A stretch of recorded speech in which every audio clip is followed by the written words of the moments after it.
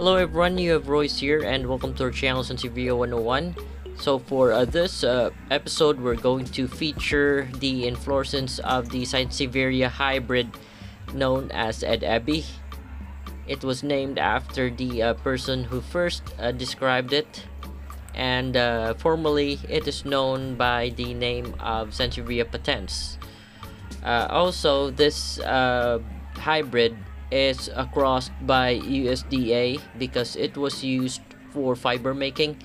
So this USDA hybrid has the number of 254414.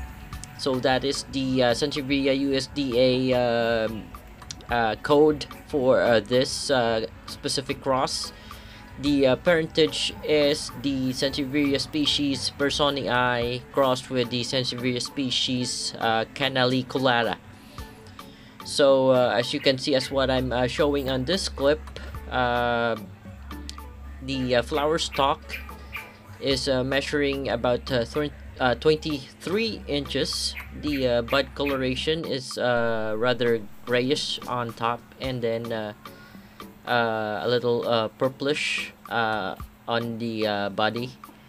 Also, it's a cluster type spike inflorescence. So in a cluster, you'd be seeing around 9 to 6 flowers in one cluster.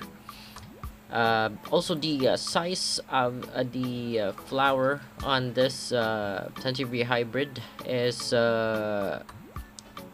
no longer than 1 inch, so it has a quite short flower size for this inflorescence.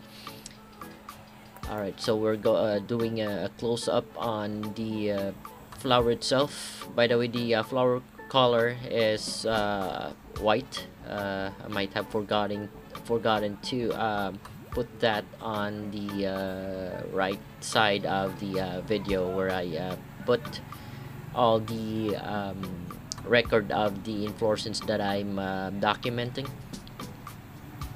Right, so there you see the body is greenish, a little purple or grayish on top. Then on the sides it has kind of have a purple stripes. It's quite different if you see it during the daytime. I'm taking this video during the night, where it is in full or the flowers are opening up. During the daytime, they're closing up, preventing most of the insects from pollinating it. So pollination takes place during the nighttime. There are specific insects that pollinate them, but what we do is we protect them because we don't want to have self-pollination. I don't want to have any self-pollination, so there are some techniques that we're doing so to have those insects not come close with the Sansevieria inflorescence. Because what we do is we cross it with other species or other hybrid, so we can come up with a new type of hybrid of Sansevieria hybrid.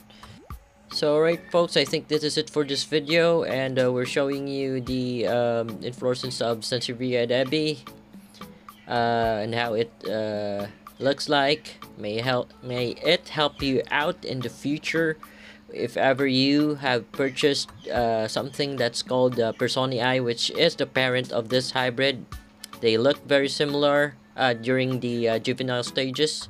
May it help you out, and if you like this video, don't forget to hit the like and subscribe button. Thank you everyone.